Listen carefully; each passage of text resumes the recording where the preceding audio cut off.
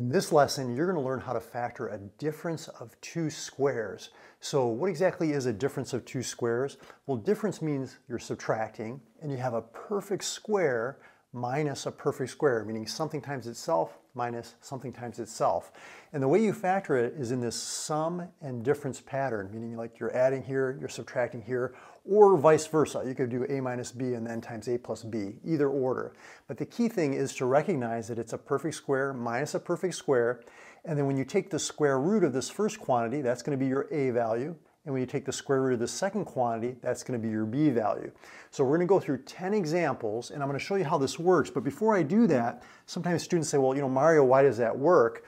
Well, let's just say we distribute a times a is a squared, a times negative b is negative ab, b times a is positive ab, and b times negative b is negative b squared, and see how the ab and negative ab cancel, and we're left with a squared minus b squared, which is what we started with.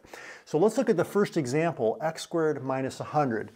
Well, when I take the square root of x squared, you see how I get x, and when I take the square root of 100, see how I get 10?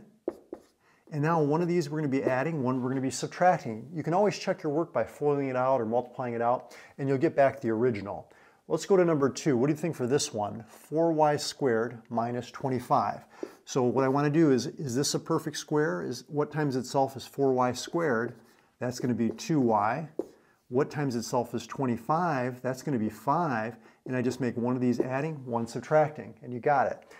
How about for number 3, d squared minus 1? Well, a lot of times students don't realize that 1 is actually a perfect square. 1 times itself is 1. D squared, that's just going to be d times d, and one of these is adding, one subtracting. I could make this minus and this plus, it doesn't matter either way. For number 4, this one's a little bit more challenging because we have some more variables in here. What times itself is 16y squared? That's going to be 4y times 4y. What times itself is 49z squared? That's going to be 7z and 7z. We just make one of these subtracting, one adding, or vice versa. Now let's try number 5. We've got e squared minus 36. Okay, what times itself is e squared? That's e.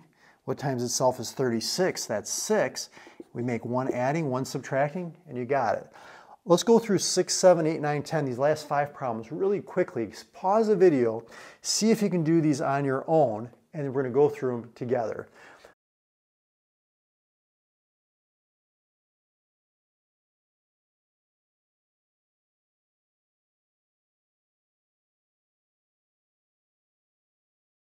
So were you able to get those 5 right? What I want to show you in the next lesson is a complete picture of factoring polynomials completely. It's going to have all different types. So if you really want to test your factoring skills, follow me over to that video right there. I have a free worksheet in that video to give you some practice where you can print it out and work through them, and then you can look at the video and go through it and see how you did. So follow me over to that video and I'll see you there.